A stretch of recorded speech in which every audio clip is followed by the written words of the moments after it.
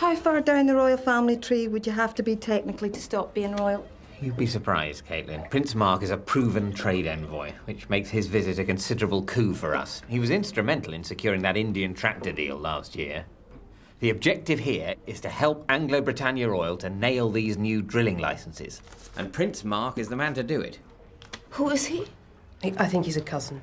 And just because he's royal, let's not all assume that he's some ignorant, feckless twit. Wait until you meet him. Fuck off! When did I say yes to this?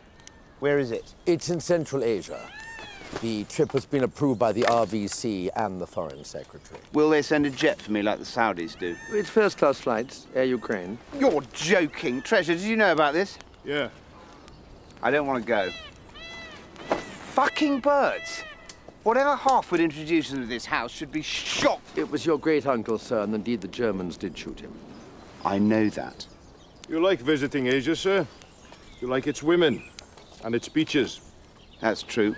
And I like those prawn spring rolls they do. Might be fun.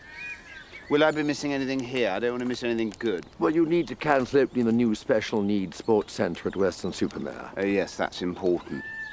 This is from the ambassador. It sets out the objectives of your trip and your 2-day itinerary. What's the name of the country?